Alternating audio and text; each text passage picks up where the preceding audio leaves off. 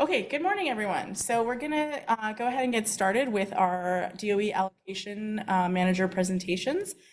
We have several allocation managers who are going to be giving some information about sort of upcoming priorities for their field, for their allocations. And we're going to go ahead and start with Mattias Graf, who is the allocation manager for BES. So Mattias, feel free to share your screen. Okay, well, thank you. I'll get it up and running. Yeah. Let's see if it's on your side visible. Yeah, Okay, it's good perfect. morning. Thank you. Good morning and good afternoon, wherever you are. It is my pleasure to give you the allocation manager perspective here. And yesterday you heard about on how to write an effective AirCap proposal. So I think sort of I will not cover that, but I will talk about on how to write a successful one. Okay, I am sort of talking here at the user group meeting, and this is the perspective from the program office, Basic Energy Sciences. So you will hear the other program officers present after my presentation. And in what capacity am I here? I'm here as the lead for Basic Energy Sciences, for the allocation managers with respect to NERSC. But I also carry a hat that is, I'm a program manager within the Office of Basic Energy Sciences. And so I want to sort of break this into two parts, is this presentation, and I want to let you sort of see on what are our perspectives and our future. And this is really determined by the mission statement of Basic Energy Sciences and its research that it supports.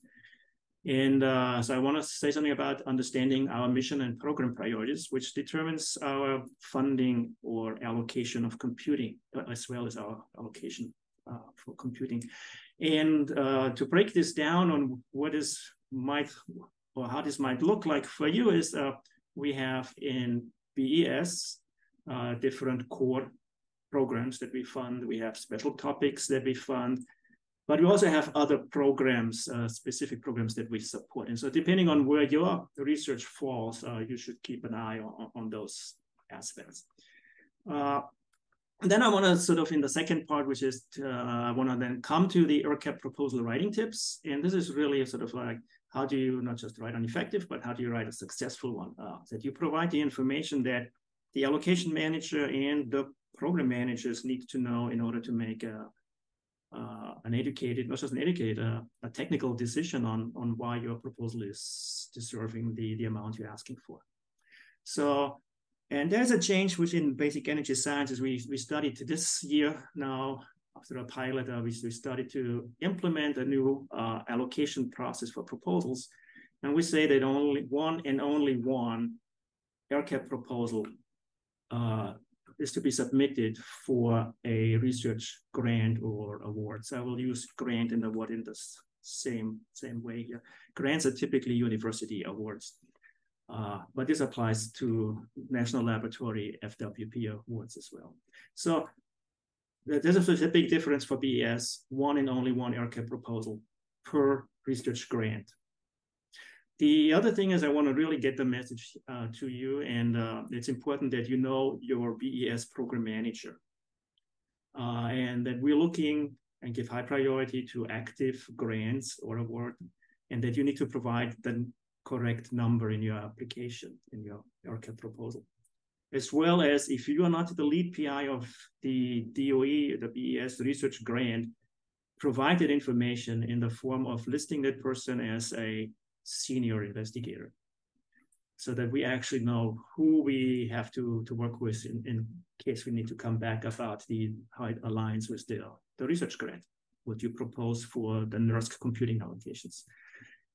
Then the other part I want to talk about is the NERSC CPU and GPU computing allocations. These are done separately. So, and year after year in BES, they have been oversubscribed multiple times. So it's a very, very competitive process. So the better and more justified, better articulated your proposal is, the easier it is for us to evaluate in comparison to other of those many proposals that we receive. And finally, again, if you have received BES funding in a grant, award, FWP, then we usually give you a higher priority to get as much allocations as is possible, considering the large applications numbers that we receive and the limited resources that we have. And so you should know by now, after you've gone to the NERSC webpage, on who the allocation managers are. This is the people who really manage the allocations, handing out, assigning this. For the chemical sciences and geosciences and biosciences, Aaron Holder. For material sciences and engineering, it is myself, Mattias Graf, as well as my colleague Claudia Muse. And for the scientific user facility, it is Van Nguyen. And these are the people who you usually have to contact about allocation questions, about application questions that go beyond, that go about the science aspect. For technical reasons, if you need to have issues with submission or whatever, it's of course the NERSC support staff to ask. Let me go then to the really important question is on how to write a successful proposal. An ERCAP proposal is by finding a home for your ERCAP proposal in the first place. And I highly recommend that you go and look at the website. It's science.osti.gov, BES, and this describes the BES program. And it's big. So therefore, I just want to say, it comes to the key message, what we're looking for, which is the priorities to understand, predict, and ultimately control matter and energy at the electronic, atomic, and molecular levels. So this is sort of, if you want to submit to the BES category, this is what you should have in mind. And if your research falls in this, which you should know by now if you have a research grant already from us, or if you don't have one, make sure that this is well and clearly communicated to the program managers in your application. And why is this important? Because BES's mission fulfills the support of basic research to discover new materials and design new chemical processes that underpin a range of new energy technologies. It also operates world-class scientific user facilities like X-ray, neutron, and electron beam scattering, as well as the nanoscale science research centers. I'm not going to talk today about the construction and upgrades. This is a different topic and not part of the NERSC proposal process. Then it comes down to, once you have sort of figured out where you fit into the space of BES, on that you compete against many, many, many others. We've in BES fund about 1,500 active research grants and awards. So it's a very large number of applications that we receive in order to advance knowledge and make discoveries in the physical sciences. And of course, we operate 12 national user facilities, as I mentioned before, through the scientific user facility, and they have some needs to provide user support in general, which also involves some computational support.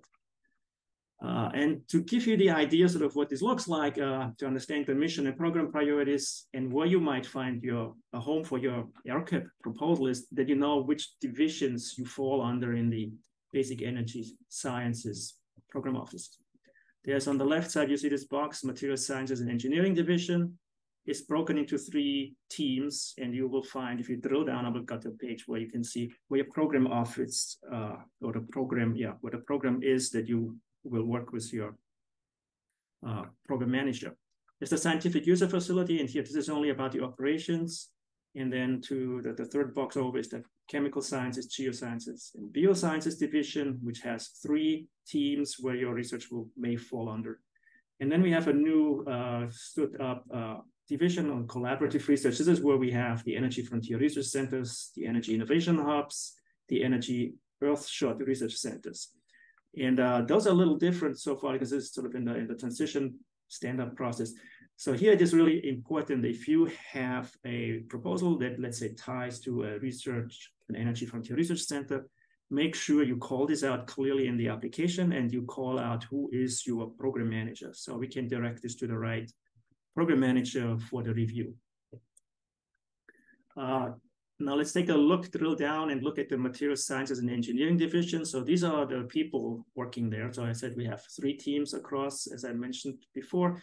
And under each team, we have multiple programs or core research areas. And these are the program managers. And I just here at the left top, materials chemistry, you have Craig Henderson and Chris German, and you can go through this list on who will be, for your research topic, the right program manager. And you can find the program description for each of these areas on our website. So if you're not sure, all this information you can find on the website, as I mentioned before. Then let me go further down. For the chemistry division, we have, okay, let's see, where am I here? For the chemical sciences, geoscience and biosciences division, same arrangement. We have 3 teams organized by topics and disciplines. And again, find out who is your program manager, find out what is the program that they manage, look at the description of their research, and from there you can go on and write a very strong and convincing proposal, because they will evaluate, or help us evaluate your application. And finally, the scientific user facilities division. There, the operations side is the box on the left. These are the people you should know.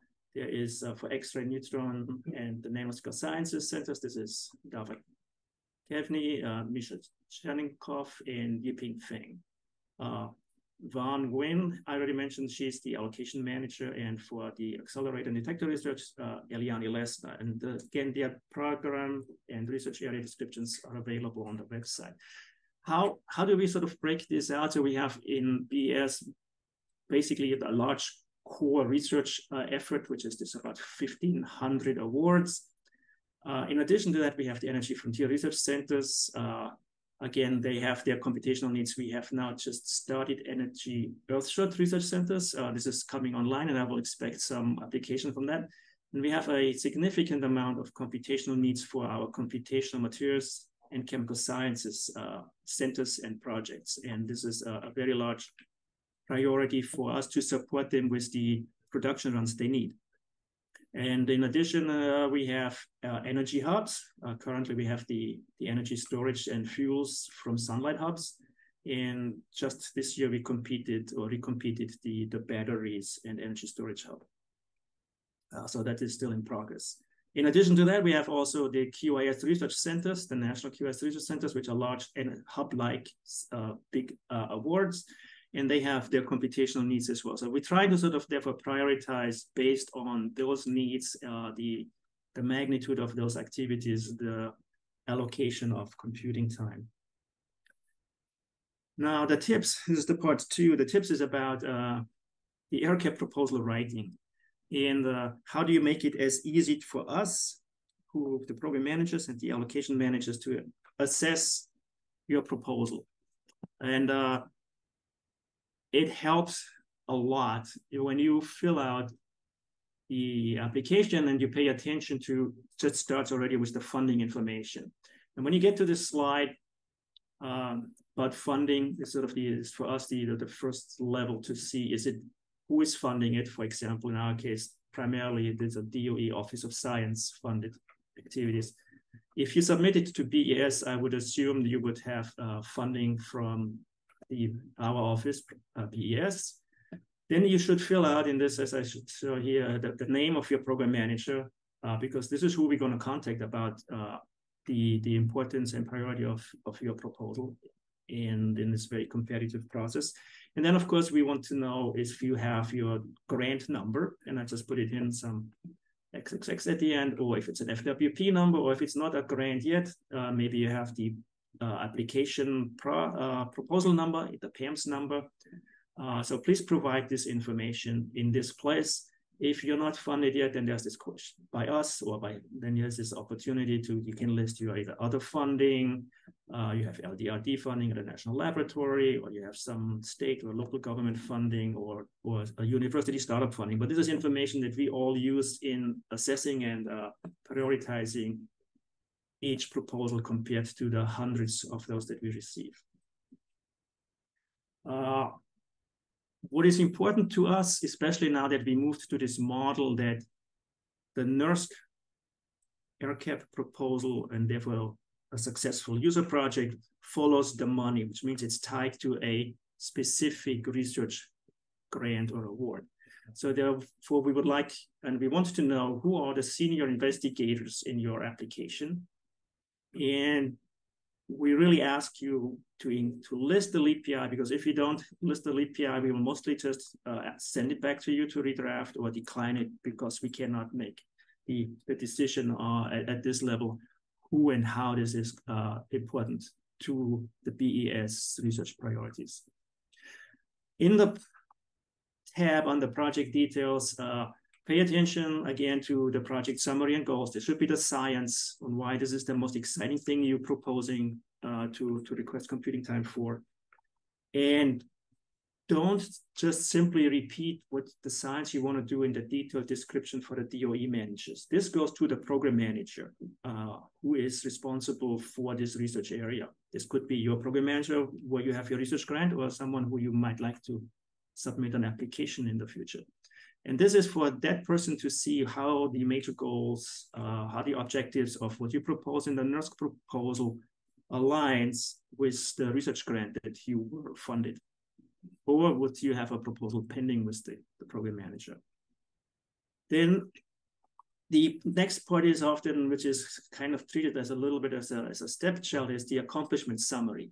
What we'd like to hear from you there to make our evaluation is, how does, in a renewal proposal, so this is for renewals only, not for new, only renewals, how does the progress that you have made in the prior year relate to the work that you sort of proposed, but only to the prior year. Don't list whatever you have done years before or many years prior to this. This is not relevant for this evaluation.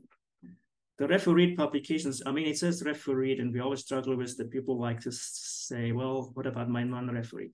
Only list refereed publications with a DOI, and make sure it must list and acknowledge NERSC. If it doesn't acknowledge NERSC, it's not an accomplishment to present at this space. Finally, when you have materials that is not published, that goes into the non-refereed materials section. This is where you can put the unpublished, submit it under review, but even that, it must list and acknowledge NERSC. Finally, the supporting information, the resources, I want to say resources, the readiness, justification, and computing credit. Don't just throw out a number of how many hours you need. Justify and provide the reasoning why you need those hours. Otherwise, we will send it back because we cannot assess the validity of the requested compute hours. And please make sure that you use node hours for GPUs as well as for CPUs, and not some outdated, obsolete NERSC hours. Finally, supporting information. If you have other high-performance computing support, access to resources listed at this place, if it is used for this research that is proposed here, because we will need to figure this into our assessment. And finally, the codes, please make sure that you provide description that your program manager can understand what the code is, the name, what you can read about it, and what the code does in a brief description. And finally, this is the point, we usually and too often receive unrealistic requests, probably because everybody assumes that they receive a cut of their request anyhow. But try to size your request as close as what you really think you need, because our computational resources are finite. And this is the table that you also find on the NERSC webpage for the AirCap process on how many millions of hours we have available for CPU node or GPU node hours. And put this in context that we typically are multiple times oversubscribed, receiving hundreds of AirCap proposals. So it's unlikely that any one person will get 10% or even 5% of any of these maximum numbers that you see listed here. This is the constraints we work with. And if you do need more than what you see here, or a significant chunk of what you see here, is there's always other venues with the OSCAR programs like the ALCC or the INSIGHT program. If you really need access to large amounts of computing at those machines, use that venue. NERSC is our primary production machine with limited set resources for a large number of researchers that we support. And these are hundreds. With that, I'm done here. I'm happy to take questions. Thank you.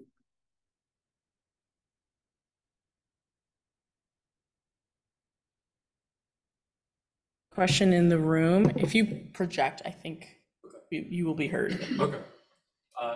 Thank you, Mattias. So I have two questions. So one is, how do you or basic energy sciences in general feel about funding industry as opposed to academia? Okay, we do have very few of those cases.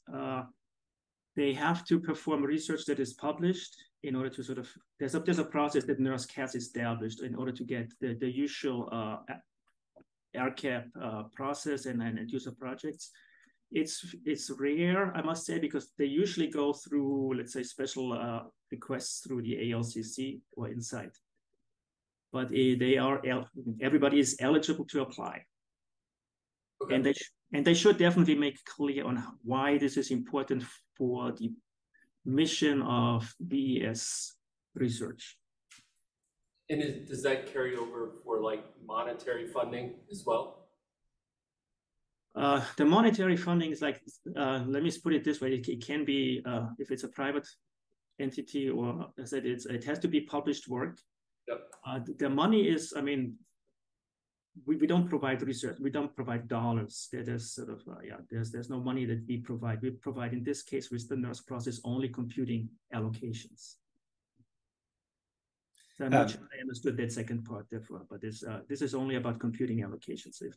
But you do not have to have a research grant or award from BES in order to be eligible for an application. You may not get the same amount as an active research request. So hi, Mattias, this is Richard. Let me add a couple of things. One is that NERSC also does have it's not that big, but it does have a industrial partnership program. So if there is if there's industry that wants access to, they can talk to me or send something to consult at NERSC, and as long as it's in the Office of Science mission space, we can work something out. And then I will also mention that the Office of Science does also have a SBIR, a small business program. So as a small business, you might check out those opportunities as well. Thank you. Yeah, that is a very good point, Richard. So there's additional venues. Yes, Peter. I have a question, and you may not be the right person, but you stressed at the beginning one and only one ERCAP request per DOE grant. Is that specific for BES, or do you happen to know if the other sciences also use that rule?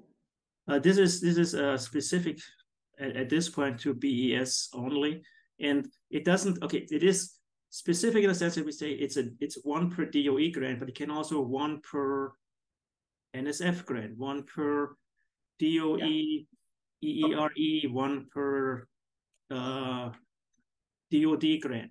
So what we try to do here is, instead of having PIs with multiple research grants, say, okay, we're going to do all these calculations now, is we want to find out on how are we allocating our resources to primarily our research grants and to others.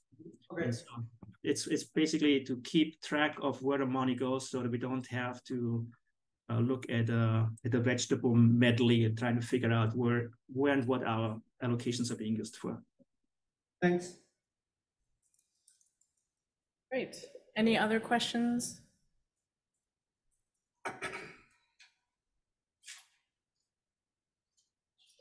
Sure. What's the best way, because it seems like there's a lot of overlap between all of the different sub-programs. You know, sometimes I read the descriptions and they seem very similar. So what's the best way to identify where you fit? Okay, the first thing is, if you already funded, you should know who your program manager is, and therefore which program box you fall. If you are not funded at this point, then you might want to ask this program manager if this falls into this area. I would just just write an email. This is the research you want to do. Would this fall into this area? That's the best approach to get sort of the right assignment, because in the end, we're going to ask this program manager, is this true that this is a priority in your program? And the program manager may say, oh, no, not really. Or yes, absolutely. Okay, thank you. Okay, great. And I didn't see any questions online. So if there are no last minute questions, we can move on to our next presentation. Thank you so much, Mattias. That was a very informative presentation.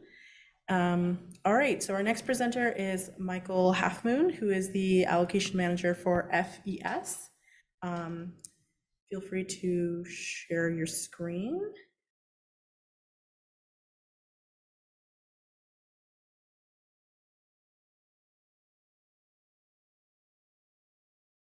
Okay, does that work? Can everyone see this now? Yes, perfect. Thank you so All right. much. Thank you very much for having me. I'm Michael Halfmoon. I'm the Theory and Simulation Program Manager for the Fusion Energy Sciences division at the Office of Science within the Department of Energy. And I'll just be presenting some of our allocation priorities and perspectives. So to start off, the Theory and Simulation division is really kind of divided into two kind of separate but rather equal programs that are we have the base theory, which focuses on the advancing in scientific understanding of the physical processes of magnetically confined plasmas. It's this research has a very wide range from analytic theory to large scale HPC efforts. And we also have the SIDAC program, which is a collaboration with Oscar, and it's aimed at accelerating the scientific discovery by capitalizing on the SC investments in the leadership class computing systems such as NERSC and OLCF and ALCF as well. So we've recently expanded this to cover whole facility modeling efforts, as well as tokamak, magnetic fusion energy, and inertial fusion energy configurations. And one thing that really links both of these kind of programs together is the access and application of NERSC HPC resources. So just touching on some of the exascale computing for fusion energy science, we've made a lot of these advancements in large-scale efforts have resulted in the advent of this new era of GPU-based computing. And successes within the exascale computing project have delivered some valuable lessons for a lot of future research efforts. And utilizing and optimizing these HPC codes for GPU platforms are going to be essential moving forward for both the FES theory and SIDAC programs. Just touching on the programmatic breadth of FES. So NERSC users are served by the Fusion Energy Sciences ERCAP allocation extend beyond just the theory and simulation division. Some of the topical areas that we currently support via ERCAP awards include material science. So just some examples here, the plasma materials interaction studies, as well as simulations of material under extreme conditions, neutronics and blanket technologies, effects of wall irradiation, and some studies of liquid lithium breeder blankets, turbulence and transport. So for example, multi-scale gyrokinetic studies of both core and edge turbulence, inertial fusion energy. We've got PIC simulations of target kinetics, stellarator science. So things like a lot of machine learning optimization of like these non-axisymmetric confining fields have become really popular in the last few years. Just general plasma science, just as an example of something we support, simulations of astrophysical magnetic reconnection, and a kind of burgeoning program that we are supporting under the general plasma science umbrella includes plasma processing for microelectronics. And additionally, we support efforts from the Milestone program. So these are the public-private partnerships that were just funded this year. So everything in bold in this list, those are funded, those are handled by other program managers within FES. So even though, like Mattias said, there are several program managers, but for FES, there's just one allocations manager that handles all of the nurse resources and their allocations. So I coordinate pretty extensively with them to determine the priorities of what to give allocation time to. So preparing your ERCAP requests. So as Mattias showed in his presentation, the dialog boxes that you'll be filling out when submitting an ERCAP request, we do ask that within the code, that you include information on the code usage. So please clearly identify the names of the codes that are being used and tell us whether or not they're open source. And give an estimate for the resource requirements for a standard simulation using this software. Research details, they list any DOE and other funding sources connected to your allocation request. And we also ask that you identify any graduate students that will be using allocated resources for dissertation research. And in the tab for the GPU and CPU hours, ensure that your request is consistent with your usage estimates. If GPU capable, prioritize requesting those GPU node hours over the CPU nodes. And just a quick note to any PIs, don't be discouraged if this initial allocation is lower than requested. You'll have opportunities throughout the year to have access to some of the reserve node hours due to the quarterly clawbacks that NERSC does. So just to touch on some of the priorities within FES. So all awards funded under FES are eligible for support from our FES ERCAP allocation, things like general science, milestone awards, material science, etc. So private companies are eligible for ERCAP rewards if no intellectual property is produced from the resulting simulations. Priority is given to projects that utilize codes which are already optimized for HPC resources, have a track record of utilizing their allocation in previous cycles if they're a renewal, are connected to awards whose research efforts would be impossible without HPC resources. A lot of the SIDACs cannot be done without access to at least some supercomputing resources. And we prioritize things that support graduate student research and request allocations that correspond to the usage requirements of their codes. We know that some codes require large amounts of resources, and typically we recommend that those seek out ALCC or inside awards. And some of the priorities for the reserves. So throughout the calendar year, the request for usage of reserves on new and existing allocations can be made at any time. Priority will be given to allocations that are currently effectively utilizing their current resources to produce publishable results, support students preparing dissertations, can provide concrete estimates for time required for specified runs, did not receive significant clawbacks of allocated resources, and they don't abuse the premium queue on NERSC, and new allocations that are connected to newly granted awards. So requests for reserve hours can be made at any time, but those made after quarterly clawbacks of node hours have a pretty high chance of being accommodated. So in some cases, just patience is a virtue. If you just wait, I typically am able to accommodate some of the requests throughout the year. And that's all.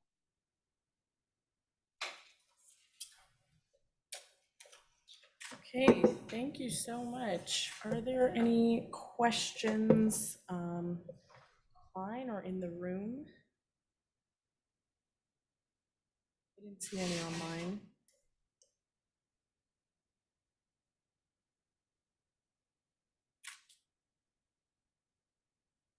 Okay. Well, if you think of one, you can always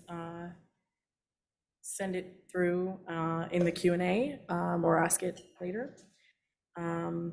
Okay, all right, so let's move on. Michael, thank you so much for your presentation. It's very helpful. Our next presenter is Eric Church from the HEP allocations. And yeah, feel free to take it away. Okay, it's all good? Yes, perfect, thank you. Hi, I'm Eric. I'm an HEP detailee. So I'm not a Fed, not a PM. Thank you for even allowing me to be at your meeting. But I am effectively the allocation manager, at least temporarily within HEP in the last few years, I would say. I need to remind you what high energy physics does. The mission is to understand how the universe works at its most fundamental levels. HEP develops and supports a specific portfolio of projects that makes significant contributions to facilities and experiments for the program, including project management thereof, supports R&D to advance state-of-the-art particle accelerators and detectors that lead to new and more capable facilities, and we support enabling new and transformative capabilities in AI, ML, and QIS, and cross-cutting technology areas, perhaps via SBIR. And of course, supports a vibrant theory program to understand our knowledge of and extend our knowledge of particles and forces. DOE funds 85% of the US particle physics efforts in dollars, including all that work at the national labs. The org chart looks like this, which I only show for one thing, last time I showed you a rough draft of the org chart that had Regina as AD in my own hand-scrawled writing. And now I just wanted to be clear, she's been in the office for a year in that role.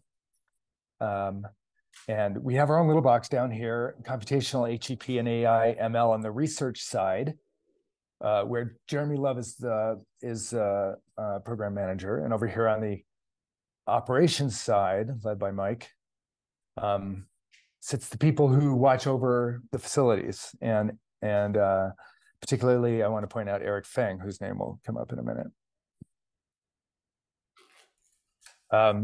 So within HEP, we have notably the so-called intensity frontier, neutrinos, muons, et cetera.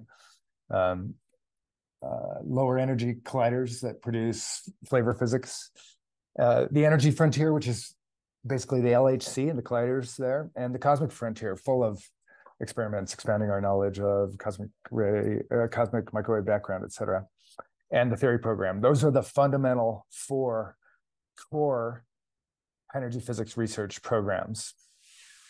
Beyond that, we have sub-offices that promote work in accelerators, separately advanced detectors. Separately, of course, we have our own SBIR program manager and QIS, which we manage within HEP ourselves, though some of these things are umbrella efforts across the Office of Science, obviously. And we have our own computational physics box, which I circled. That's Jeremy and I, and we manage the compute and AI ML projects within HEP. And things like HEP's presence at NERSC that we're speaking about here today. Jeremy, as I said, is the program director, currently out on parental leave until November 1st-ish, I believe, or mid-November. Maybe it's December 1st, I can't remember right now.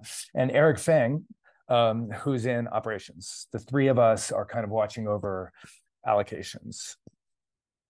And then we have that whole other side, in which Eric sits, of experiment operations. So that's a quick summary of the whole org chart. My screen share is in my way here. Oops. New allocations. I'm going to speak about new allocations and basically using our AY 22-24 experience. Obviously, that's the mechanics of that are conducted via ERCAP. So I'll talk a little bit, show you a couple of ERCAP interfaces. And I want to thank Mattias for the wonderful summary of ERCAP. Everything, basically almost everything he said as it applies to BES applies to us on ERCAP applications. I think there's a little bit more regimented requirement in BES from what I heard of the one-to-one matching between grants and ERCAP applications that are expected to be successful than we enforce. I want to discuss a little bit about the intra-allocation year rebalancing, which is done by IRIS, the IRIS system. And mainly here, I'll discuss our last 2 years of experience. And at the end, I want to get to the out-year planning that we talk about, and if only I'm speaking for the sake of HEP special needs, and also the nurse super facilities. Both these things apply to our current large consumers and those who are coming. Yeah, so the application process doesn't really make accommodation for new large consumers in the future, but whom we know are coming. And so I want to talk a little bit about that. And I'm not going to say anything about SIDAC or ALCC. Michael mentioned this, and it's true that HEP also has strong involvement in SIDAC with Oscar and ALCC as well. Some HEP proposals are generally accepted in those programs. And so full citations to Michael and Mattias before me. Let's see if I can, what is going on here? Okay, I hope that worked. So in October, the ERCAP proposals are due. We anticipate just roughly 80 for coming next week for AY24 for HEP, asking for HEP allocations. I could be wrong by a factor of 1.5 or 2, but that's kind of what we saw in 22-23. Jeremy, Eric Feng, and I will filter them for relevance to HEP. That is, some things which are not obviously in our program mission may be filtered at this step. And here I should say that all HEP proposals for anything, for any FOA, are encouraged to abide by the so-called P5 overarching framework that HEP looks for to be satisfied for all the work that's done in the program. So this is the planning exercise that was conducted sort of in 2014 and is being reconducted and about to be unveiled again at the very end here of 2023. So everybody has to conform to basically the mission of the office as codified in the P5 report. For example, some esoteric astrophysics studies may not conform. Gravitational waves work, which I point out is at the facilities are entirely funded by NSF. Some, you could imagine some theory studies that might work their way in, but we look at those closely. Sometimes we get some mistargeted things that are really intended or appropriate for fusion or nuclear physics. And so step one is to redirect those proposals. This is the sort of summary of what we saw last year for AY 23 requests. This is, you'll note, the ERCAP request, where we had about 2.6 million node hours in reserve to start. And we were asked to disseminate 3.2 of those. That's the sum of the ERCAP applications. So not multiple factors, as Mattias said, BES faces, who has, I'd note, about 2 times this in allocations in reserves. But it's still competitive. And so this form, I'm not showing all of it. It continues on below. For example, the GPU requests, which are not on this page. It's a different page. Those requests in 23 summed about to what was available for us to allocate out. Are you guys having this problem that you see my banner here No, we don't. We see the slides completely. It just means I can't quite see the top row. So this is down from here you see the 24, 23, 22 reserves that we have in hand on the number not in parentheses. And then the number in parentheses is the demand from the ERCAP proposals. In 25, I'm sorry, that's wrong. The number not in parentheses is CPUs. The number in parentheses is at least for 24, this is GPU. Let me, I confused myself here. That 1.6 is a typo. So in fact, it is that which we have to allocate out in reserve and that which is requested, except for 24, which is a typo. I know that we have 3.0 million node hours of CPU to allocate out in 24, and we don't know yet what the demand is. But the increase in 23 and the demand over what was available is the effect of Cori going away, for which we tried to prepare the HB community.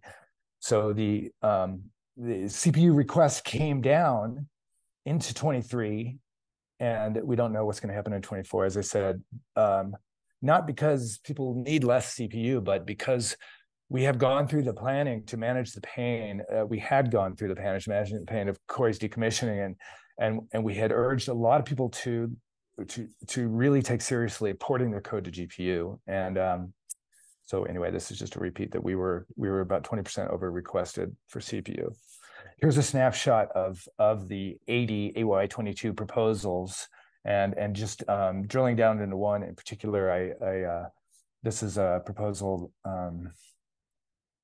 from basically Ruben and the Dark Energy Survey Camera.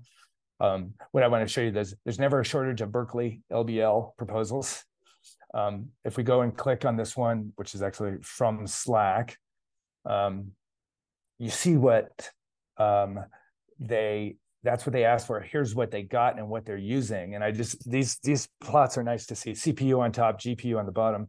You just get to see if people are on the linear trajectory toward completing. And when we see this kind of thing, where our heart is warmed. This is a 10,000. They had a 10,000 node hour request, which is typical, humble, but big enough to get a lot of work done. And they're on track to use it linearly, meaning they're watching this too themselves, surely, and that they're underusing the GPU. So this we find is pretty typical, that people are on their CPU pace and lagging on their GPU pace. I'm really sorry. But this is one we expect one of these days. Who knows? It could be AY23. We don't think so from what we've heard out of 24. That will suddenly hit us with a times 10 request, 100,000 node hour request, and at which point you're a big player. So our top 10 projects use 85% of our allocation. The top 3 would happily gobble up the entire HEB allocation. So it's our job to work with them in advance such that expectations are reasonable. If we're oversubscribed again in AY24, whittling away at the biggest users is the easiest way to squeeze in all reasonable allocations, meaning that extra oversubscription I told about, at least a lot of that can be accommodated if we whittle away at these heavy users. So we'll find out next week the extent to which we're oversubscribed and the extent to which we get some surprising large ones. And that's always what makes us stop in our tracks and consider the time budget. But here roughly are guidelines that we follow to accommodate ERCAP requests. We first and foremost have obligations to cosmic frontier experiments. These are the big collaborations who generally run instruments at observatories, and we must try to meet them because few years ago, HP and Oscar was used, and NERSC therefore was urged by production operation research managers to be the facility at which these big collaborations do their computing. for efficiency of resource usage reasons. And so the agreement between the previous HEP and Oscar ADs was that some of these big collaborations ought to really use NERSC. So we accommodate these to the extent we can entirely. And we then generally accommodate modest requests fully, particularly if there's a history of using previous allocations or there's a publication history. A lot of these are in the noise, really, with respect to the total sum. Historically, large, efficient power users making large requests, again, are accommodated with some communication in advance. If they come in with a year-over-year request that suddenly goes to, say, 30%, that requires a conversation. Large requests from users with a history of not using allocations or using them inefficiently in the past will get scaled back allocations. Whenever there's a question that's tough for us, we run our proposal by the program managers. So this is perhaps a little bit differently than we heard from two previous speakers. The three of us will try to manage the acceptance of ERCAT proposals until we start seeing things that look odd to us. And that's basically because we have already communicated with the program managers and we know their expectations. And we hold back sort of 15% CPU and GPU for later allocation during the year, because we always want to have something in our back pocket for surprises that come during the year. And anyway, similar considerations for GPU and storage. And one thing I was pointing out that in AY22, the GPU and Perlmutter was uncharged for big parts, and even into 23, that was true. So during the year, NERSC makes their own adjustments, as has been discussed, clawing back from under users. This is sort of quarterly, as Michael said. We come in ourselves around September, October, which I have just been doing, and make our own adjustments, clawing back from users under a certain CPU, GPU usage, those people not on the linear line or way below it, and we offer to add to those who are above some threshold if we have it. You always get points for maximizing the charged machine usage. That means you're a savvy users of the queues and the discount holidays.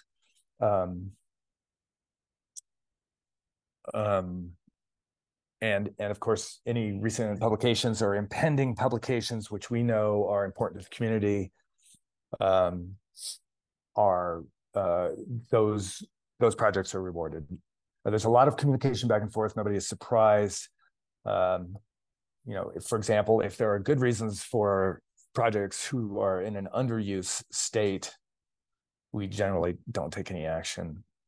There are a lot of good reasons for that. Postdocs leave to industry all of a sudden in a surprise, or, data came in late, or, something. We also do epsilon tuning in November and December. So right toward the end of the year, we want to make sure that resources get used. All that kind of stuff is done on the IRIS system.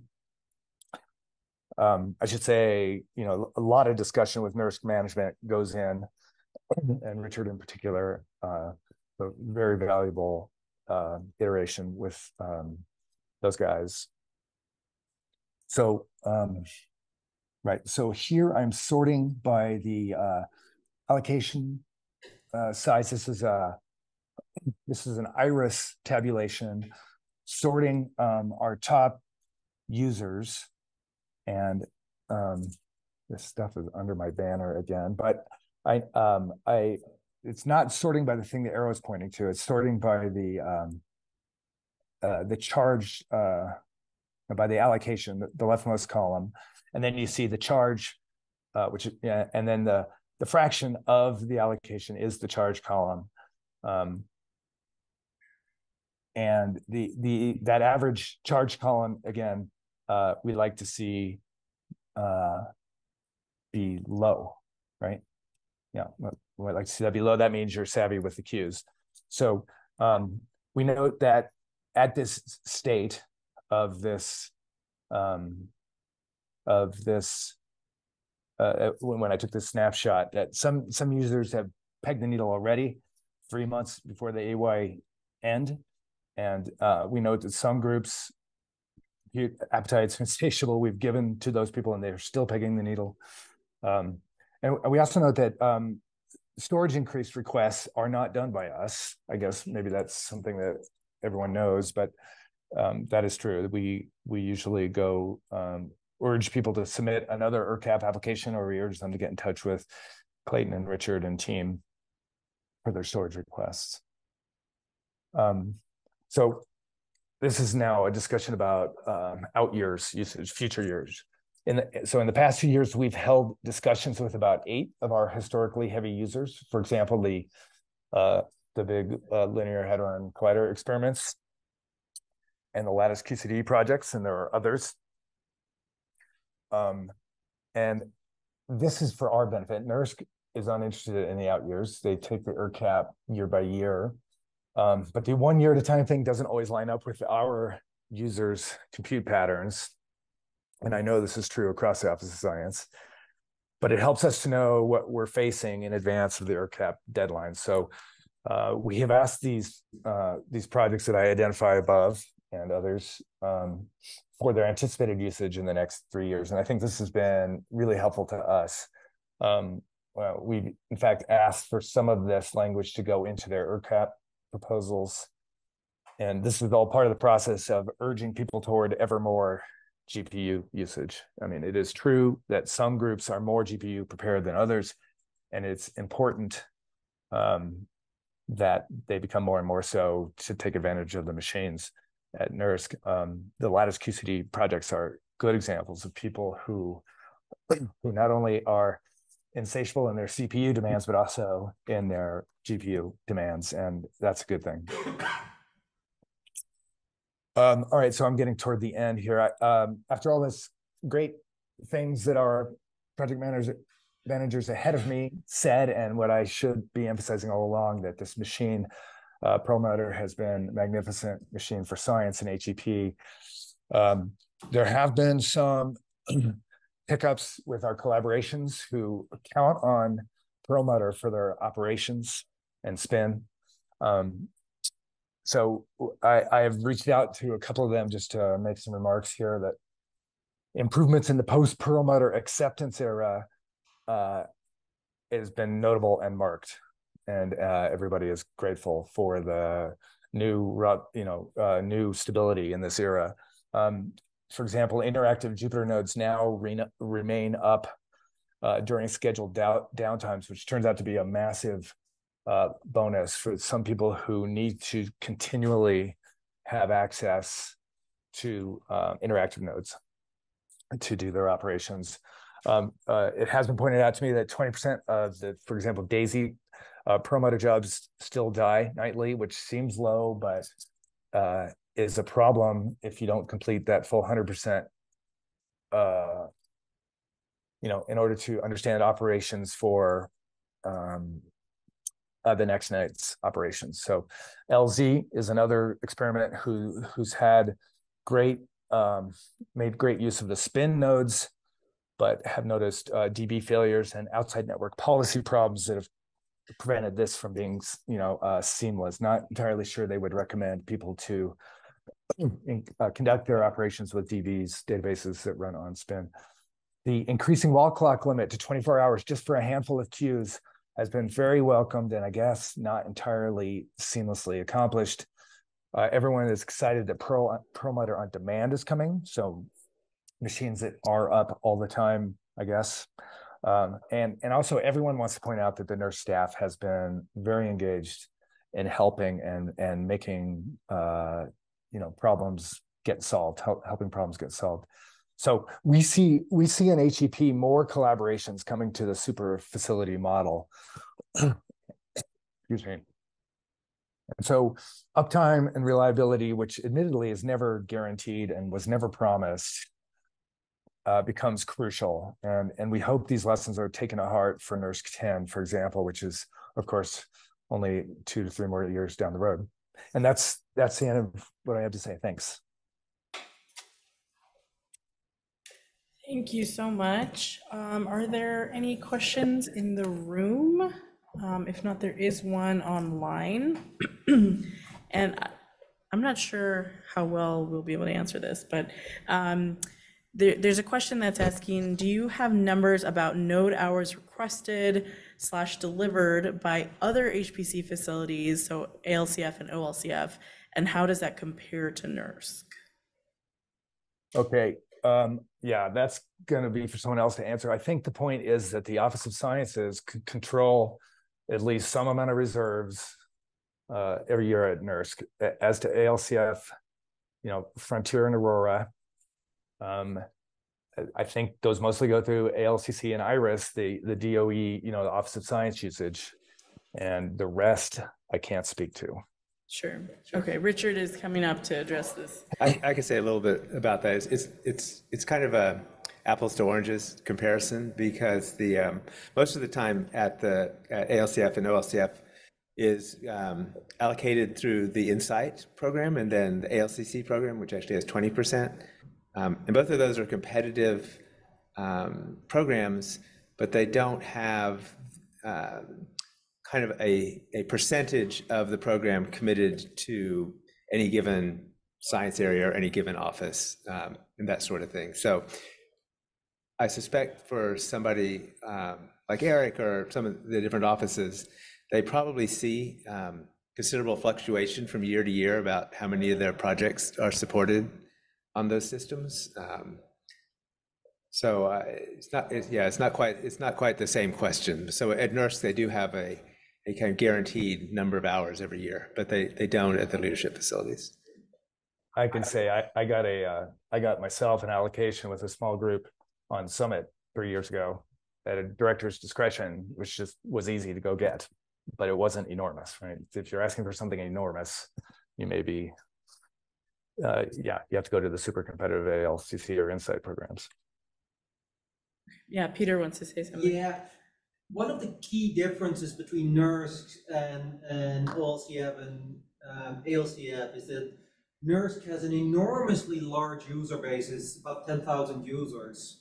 ALCF and OLCF have about 1,000 accounts, and the number of projects on those machines, the number of Insight projects is of the order of 20, 30 per institution, but with significantly more CPU hours or GPU hours now than is available at NERSC. So there are certainly groups that run at those, but and I'm one of those, but the super large runs I do at Aurora. We'll see with Aurora. So that's the key difference between. I mean, I might add mine. We have an HEP. We have 2 or 3 of these collaborations, which are in the super facility category, who do themselves have a couple hundred users each, which is a little surprising, right? I think that is very hard to pull off at the other CFs, LCFs. And I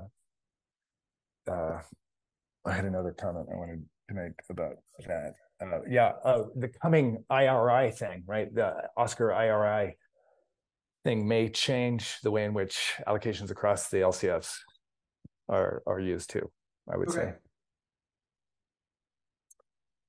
Great. Any other questions before we move to our last allocation manager presentation? I don't see anything online yet. Okay, thank you so much, Eric. All right, thank you. Great presentation, thank you. Okay, next we have Renu Joseph, who is presenting for BER. And I will, perfect. I'll let you take it away. Thank you so much. Okay, can you see the screen? I just lost, I have no visual with the rest of the. Yep, it looks perfect. Okay, great. So good morning and good afternoon, everyone. Going last, you always end up seeing all the points that you wanted to make, and the have already been made, and this is re-emphasizing many of that. So a meeting like this also shows the similarities in which we are allocating across the Office of Science. So this is actually a tag team presentation between me, Renu Joseph, who is the allocation manager for NERSC for the Earth and Environmental System Sciences Division, and my colleague, Ramana, and I'll ask her to introduce herself, and we are doing a tag team presentation. Yeah. Thanks, Renu. Good afternoon, good morning, everyone, and thanks for the opportunity to speak to you all today. My name is Ramana Madupu. I am a program manager also within BER, the other division, the Biological System Sciences division, and I am the allocation manager for NERSC within BSSD. Next slide. Yeah, this is the customary slide we show it, all external presentations, but as Renu and I sit within the Office of Biological and Environmental Research, BER, which is one of the offices, one of the 6 offices under the umbrella of Office of Science. The office BER consists of 2 divisions, the Biological System Science Division and Earth and Environmental System Science Division.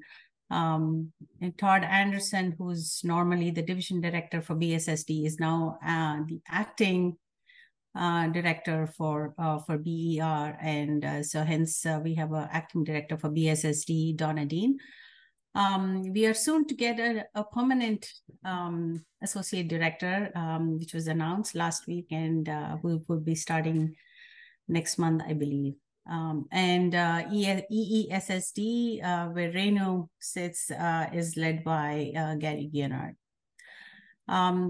BER also, other than supporting basic science efforts in energy and environmental research, also supports national scientific user facilities, and we'll talk a little bit more about it in the next slides. So what we have decided to do is first go through what EESSD is doing. First, talk about the science priorities so that the applicants are aware of it. And I'm sure most of the applicants for the upcoming ERCAP will be aware of the priorities. But then after that, we'll talk about what we are looking for with respect to the ERCAP applications. So starting with EESSD, or the Earth and Environmental Systems Sciences Division, the reason for the focus on understanding the Earth and Environmental System Sciences is because of its relevance to energy infrastructure. Earth system variability, like modes of variability like El Nino, and many other modes of variability affect the energy infrastructure. And so from the short-term modes of variability to long-term climate change, and then the very short-term extreme events that affect the energy infrastructure, it makes it relevant to focus and understand what is happening with respect to this in the Earth system. So this requires long-term basic research investments in physical, biological, human, and mathematical sciences that would both include intense field observations and modeling capabilities. And so we do all that within our division. So I'm not going to read out the mission and vision of our division, but overall, we are focusing on improving the understanding of predictability of the Earth system on timescales ranging from seasonal to multi-decadal to inform the energy strategies. And for that, we do have the long-term field experiments, the intense observations, and the various modeling capabilities that will help us understand the uncertainties also within the Earth system predictability. And when you think about the overarching EESSD activities, we came up with a strategic plan a few years ago that had priorities on understanding the water cycle, understanding biogeochemical cycles, high latitude feedbacks and interactions, and then drivers and responses, and also an intense focus on bringing observations and models together. So these are the general themes that you need to think of when you, as you apply for ERCAP. The science drivers within our division consist of the main uncertainties within the Earth system, and particularly in Earth system models. The main uncertainties are around cloud aerosol precipitation interactions, and that changes the range of projections quite a bit. Also, there's a lot of uncertainty in understanding the carbon cycle and the biogeochemical cycles within the Earth system. So that is also a focus of the division, and we do have long-term observations and models that address these. And it's also important to think of Earth system models that go across scales, from the very fine process scale representations to the coarser, larger capabilities. And so you do bring in observations and models together to be able to address the predictive nature of the Earth system. So far, talked about the natural system more, but an important aspect of the Earth system is also the human aspect. So understanding the interactions and representing the interactions between the natural and the human system is also very important. So this slide kind of focuses on the different capabilities in terms of observational capabilities that are there. And this particular slide focuses on the modeling resources. And I'm going to focus a little bit more on this slide just because the modeling group uses most or a lot of the NERSC resources that are allocated to the division.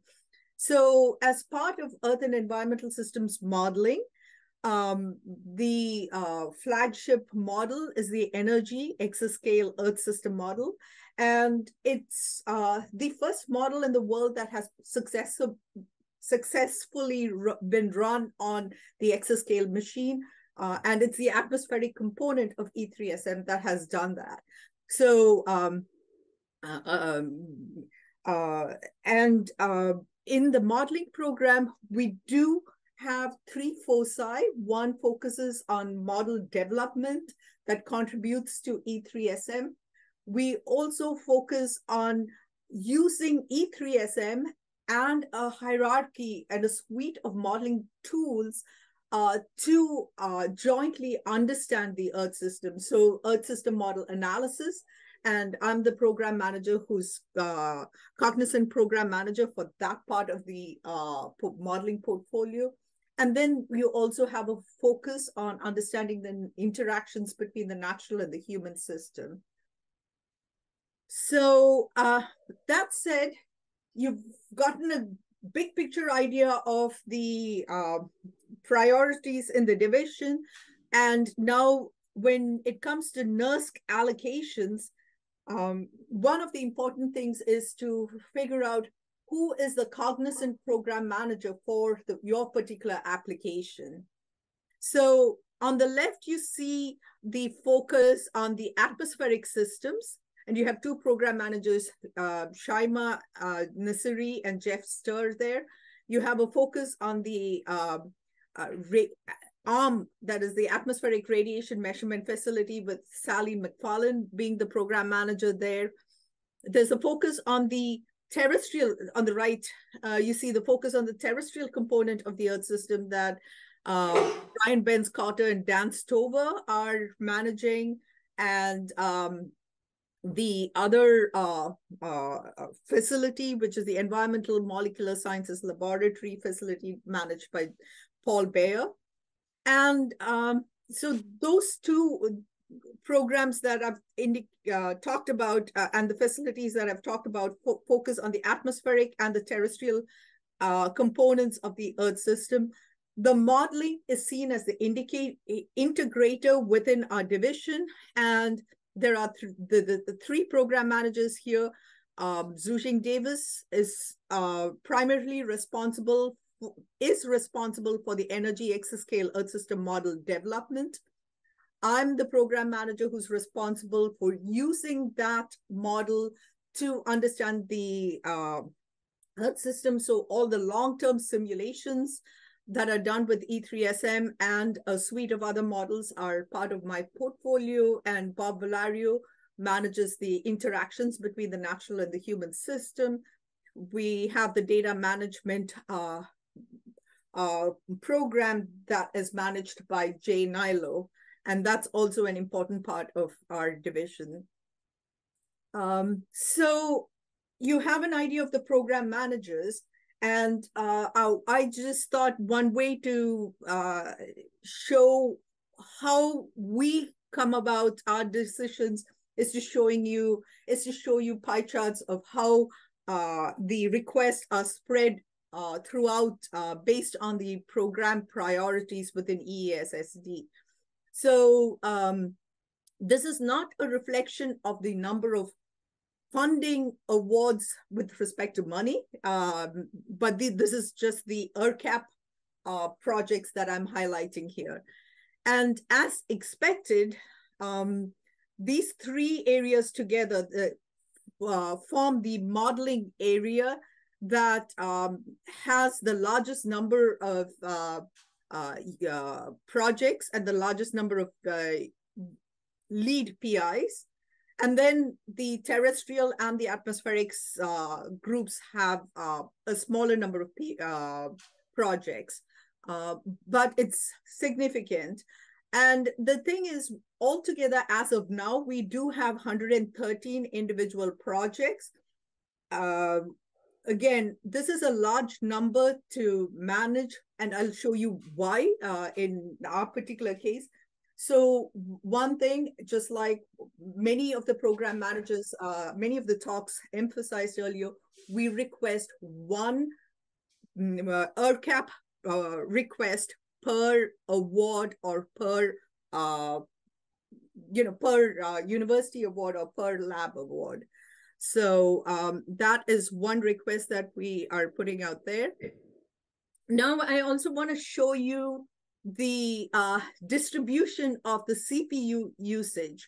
I'm focusing on CPU usage here because with respect to GPUs, our division is very undersubscribed. I mean,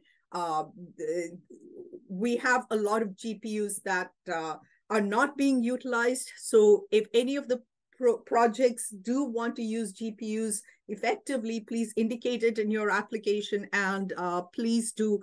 We encourage you to work with the NERSC team to make your code compatible so that you can use GPUs. But with respect to CPUs, if you just look at the initial CPUs requested, it was 14 million when we have a total allocation of about 2.3 million. So it is nearly 7 times oversubscribed. And so that is a very difficult challenge to deal with, particularly with 100 projects. And so what we've done so far is to systematically reduce projects that haven't used their time effectively before. We have also worked on scaling all the requests by a factor so that we can effectively use the system and give every user some allocation at least. So, and if you look at this graph, you do see that it's a log plot with modeling being the largest user. And emphasizing that there needs to be a reasonable amount in the ask, I just thought I'd split modeling into the 3 areas and put it on a regular plot. And the analysis part of the portfolio, unfortunately, the part that I'm responsible for has the largest ask. And what we've done over the course of time, this is since the last year particularly, every 2 months I've had to go in the first 6 months of the year till about June or July. Every 2 months I have to go in and reallocate because the large users have already finished up their resources. And we do keep some in reserve so that the new projects and people who've run out of resources get some time. So you find that almost all programs have had an increase in their allocation based on the larger users. But there are lots of users who haven't used their time and their resources appropriately. So a reminder, be reasonable in your ask of the ERCAP resources. Make sure that where appropriate, use GPU resources. And particularly for FY23, if you are out of your allocation and you want more resources, please do send an email. Now I've reached the stage where every 2 weeks I'm logging in and reallocating or providing resources to projects that have exhausted their resources. So very quickly, summary from the EESSD side, GPUs are underutilized. CPUs in FY23 have been oversubscribed by a factor of about 6 or more, and request resources when you run out. In FY24, for the new ERCAP resources, please do make a reasonable request based on actual usage. Identify the correct cognizant program manager. I've put the pictures of all the program managers on the chart before. There is a lot of frustration for program managers when they find that the wrong program manager has been referenced in the NERSC award. So please do identify the correct cognizant program manager, identify the correct DOE award that is funding you, or make the award number the correct one, because we look at all that to be able to make decisions. And allocation is, the priorities first go to the people who are using their resources appropriately in FY23. Then also it's for every DOE funded award, we try to make resources available. And then we prioritize interagency collaborations where we work with other agencies. So we've prioritized that work along with work that goes on in the labs, like the LDRD projects that are relevant to our division's mission. And then we, as the other program managers indicated, we really need to see how you've used your NERSC resources in the past. And for that, in your publications, please do acknowledge NERSC as you go forward. And I'm turning it over to Ramana right now. Thanks. Thanks, Renu. So I will also describe, as Renu did, some of the priorities of on the biology side of the house, which is the other division within BER, the Biological System Sciences division. The BSSD subprogram employs systems biology approaches to define the fundamental functional principles that drive living systems, from microbes, microbial communities, to plants, and other whole organisms. So the key questions that we are trying to answer are studies that involve looking at what information is encoded in the genome sequences of these organisms and how this information is exchanged between various subcellular components and constituents, and what molecular interactions regulate the response of living organisms on living systems, and how those interactions can be understood dynamically and predictably. The other important aspect of our program is how can we employ biosystems design, synthetic biology approaches to deduce underlying principles so that we can redesign and optimize metabolic pathways within plants and microorganisms for beneficial purposes.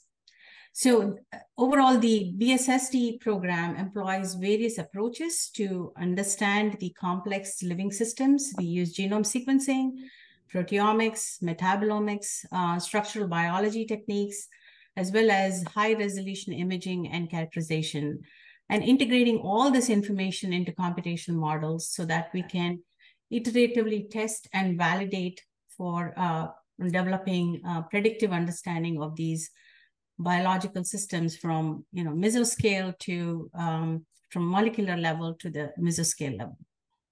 Next slide, please.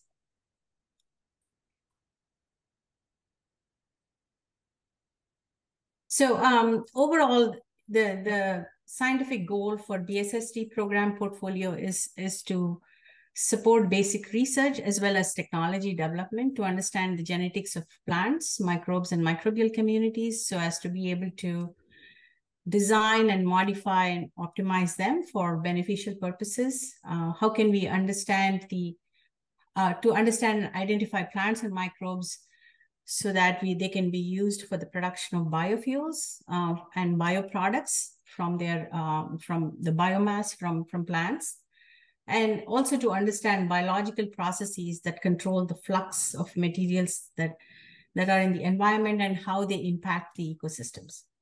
So as I mentioned earlier, BSSD supports programs in new imaging and analytical technologies. The BSSD program also supports the National Scientific User Facility, the Joint Genome Institute, which is also located at LBNL, is supported out of BER.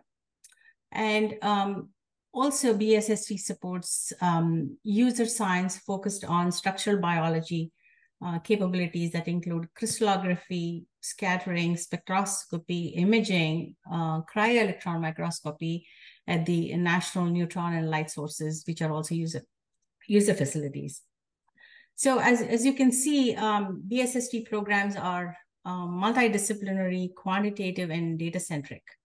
We are a very rich genomic and omics-centric program, which is focused on DOE's mission in bioenergy, biosystems design, and environmental science with very, very large data analysis needs, which are very different from what we've heard earlier this morning. Next slide, Renu. Next slide. Yeah. So BER BSSD supports several user facilities and community focused resources.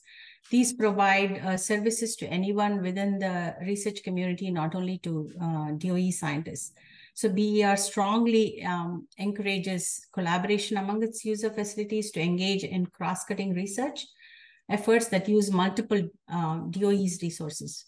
For example, BER's Joint Genome Institute that provides capabilities in DNA sequencing and interpretation and manipulation, as well as DNA synthesis, partners with EMSL, the Environmental Molecular Sciences Laboratory, which is operated out of Pacific Northwest National Lab. EMSL provides capabilities to understand biological and environmental processes across temporal and spatial scales. So these two user facilities come together and annually issue joint solicitations. These are specifically tailored to research projects that leverage capabilities at both user facilities. Similarly, several collaborative programs are ongoing between KBase, the DOE Systems Biology Knowledge Base, KBase and JGI, KBase and EMSL, and also includes National Microbiome Data Collaborative NMDC program.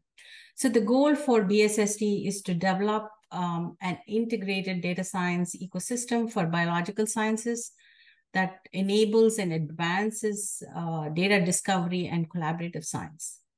So BSSD programs overall need to integrate very, very large data sets across varying spatial and temporal scales, so as they can be, they're able to extract meaningful information from large heterogeneous data sets. So the compute needs are very different from what we've heard. And linking these different types of data sets, and again, with structural biology data, protein data, with network interactions models, so as to be able to predict protein interactions and small molecule docking within living systems. So the programs and researchers are reliant on OSCA facilities that provide enhanced mid-range and high-performance computing resources that are tailored to large-scale integrative data science. Next slide, please. So you've heard from various programs this morning, but the biological sciences subprogram has a very, very small allocation at NURSC, which accounts to about only 2% of the total Office of Science allocation. But these resources are very, very important for our program that produce cutting-edge science. And I also want to convey to this group that these needs are growing constantly, and there's more and more requirement for resources at NURSC and other high-performance computing centers. And the other point I wanted to make is with the effect of Cori going away, I think Eric talked about it a little bit. It has had a somewhat of a significant effect on the JGI operations. JGI uses NURSC a quarter of the allocation, as you can see here in this chart. JGI gets about a quarter of the allocation for all from BSSD's NURSC resources, and JGI had to move away from NURSC and develop their own compute requirements to be able to run their workflows. But I put up this chart here just to show that a BSSD allocation is distributed across various labs, and also within academic institutions and universities. Universities get about a quarter of the allocation from entire BSSD resources. Next slide. Again, I don't want to belabor the same points that have been made by other program managers here.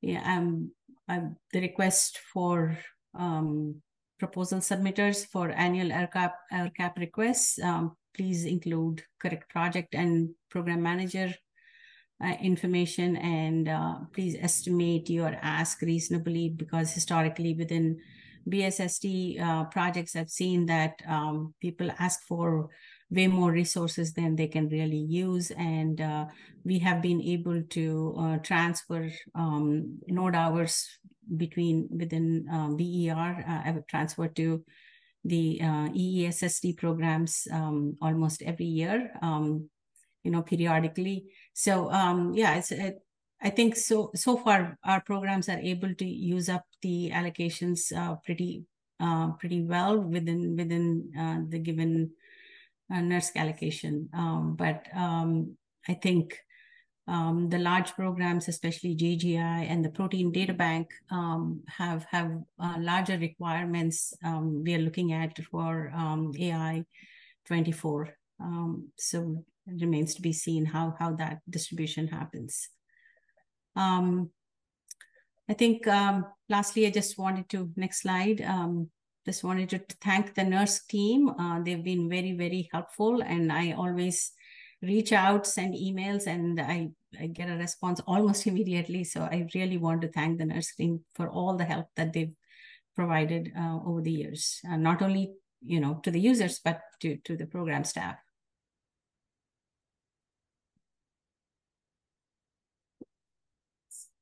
So I'd also like to join Ramana in thanking the NURSC team. They've been very helpful. Thanks. Great. Well, thank you so much. That was a very comprehensive presentation. So we appreciate that. So we're a little over, but if you're happy to stick around, there is one sort of interesting question from Koichi in the Q&A that I thought I would raise. So I think the question is about the fact that during the ERCAP process, the users are essentially informing, at least the DOE managers about, what kinds of codes or applications, workflows they're going to be using. And that information, if it was sort of summarized or available, could be really useful to NERSC, in particular for sort of our user engagement projects. And so the question is kind of, does any of that information come back to NERSC? I mean, we have monitoring on the systems. We try to keep track of what people are doing, but is there, what does that communication look like? What kind of data is available? And then I guess Koichi is sort of asking, is there, funding available for these kind of special interest activities? I see Richard coming to the front, so I was going to let you answer first if you wanted to. One thing I want to say is that we keep in touch with the NERSC team, particularly Richard, Clayton, and others have been very helpful. So we do inform them about our needs and work with them. So Richard, what you have to say has a lot more weight to it. Okay. Yes, we actually NERSC does have some of this. NERSC actually has a lot of this information, and so some of this knowledge is probably held by the program managers too.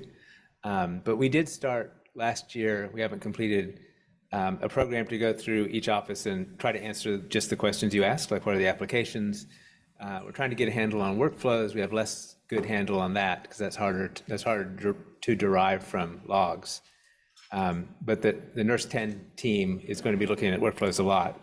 So we do have this, and we actually went through with BES, and we performed this exercise, and we have a presentation we probably should share, but we shared it with the program managers and talked about what the most common applications were and what their GPU readiness status was, and that sort of thing. And then we also did this with Fusion, with FES. So we have plans to do this with the other offices too. We haven't decided on a schedule yet, but if any of the other offices are interested in being next, we'd be happy to work with you on that. Mattias, did you have a comment? Please feel free to. Oh, sure, yeah. Well, Richard basically said on what we have done so far. So we have been proactive in this issue, and we use this information as Richard described, just to see on where is the most usage.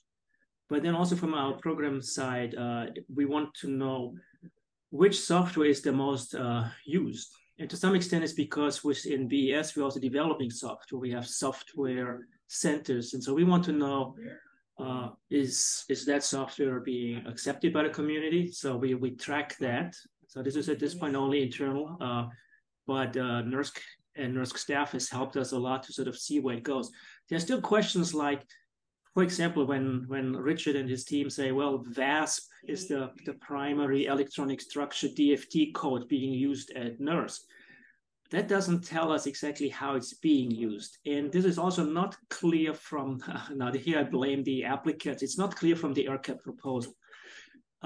It's because it can be used in many modalities, and in the end, it can be just a fancy first principles MD simulation tool, and that can eat any amount you can throw at it. So it doesn't tell us really how it's being used. This would be something to be worth checking in the future. And we said this is a process that we started with Richard and the NERSC team, and we hope to get more information, especially for which software should be made available at the NERSC application system side.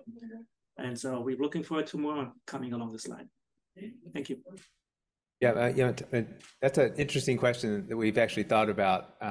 We're trying to think about, and one idea we had, and let me know if you're interested in maybe spinning up some kind of a collaboration on this, is perhaps using AI or other statistical methods to be able to look at, say, VASP, various signatures, that we can figure out what is important and interesting, and be able to categorize the different kinds of algorithms that are being employed during different runs. And then that might be able to help us tell kind of which, how it's being used, and and programs like VASP and other similar things can, as you know, be used in a number of different modalities that have different resource requirements and do better or worse in certain kind of architectures and all that kind of thing. Michael, did you want to add anything? If not, that's okay. Oh, no. Okay. Okay, great. Great. All right. Well, thank you so much. Thank you so much to our allocation managers for making these great presentations. Our goal is to get these, the recording for today's session posted soon so that other users who weren't able to attend can get this information before they submit their RCAPs, which are due next week. So thank you so much. We're going to take a break for about 20 minutes. And then when we come back, we're going to have some of our first user talks. And I'm really looking forward to that. So see you back in 20 minutes.